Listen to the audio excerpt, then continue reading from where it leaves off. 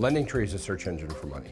We connect consumers with lenders. It's just that simple. LendingTree's architecture is hybrid.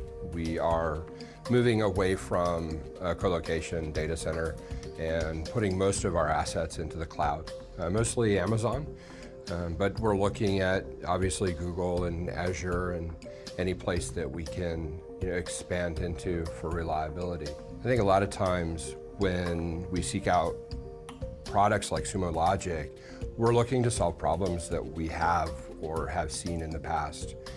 We consistently got our alerting from our chief product officer and from our call center calling us, telling us that consumers are complaining or product people can't get into their systems to check in production.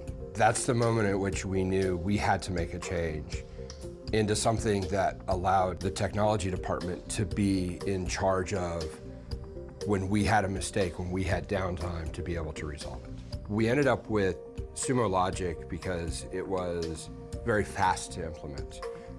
And we felt that anything else open source would require us to have an entire team of people keeping that system alive. I think the biggest win for us, though, was the launch of our new exchange.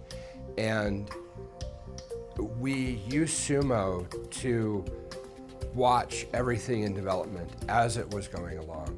And then when we launched, we had this beautiful dashboard that had every bit of the NGINX and all of the containers and the transmits to the lenders and the offers coming back. And we had all this information aggregated on one page. And we put it up on the big monitor, and we had complete confidence in our launch because we had this Sumo dashboard. It was amazing. Sumo Logic keeps the revenue flowing. We also protect our customer experience. We care about our customer experience, and the rest is all just technology.